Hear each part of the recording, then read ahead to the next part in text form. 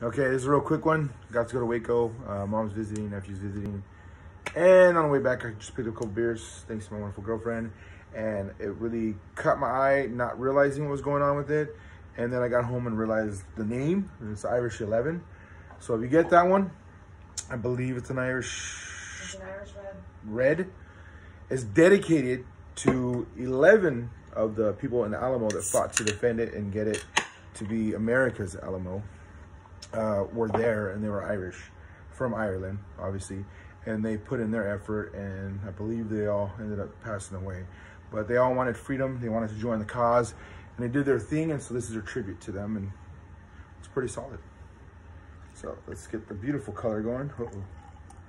I'm pouring like a maniac over here. There we go. So definitely get some bubbles. Yep, beautiful. I'm getting, see more on the brown on the screen, but I'm getting a beautiful amber red color on my side, and it smells beautiful. Very malty, toasty. It's very silk. I really like it. So there we go. This to them, this to you. If you're Irish, you can be proud. Obviously, you're your own entity.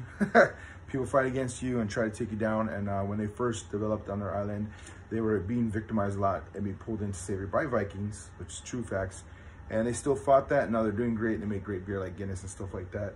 And it's a beautiful place I would like to visit too. So let's see what we got going on. Very wonderful. It's very oaty, oats, nuts, toasty, and malty.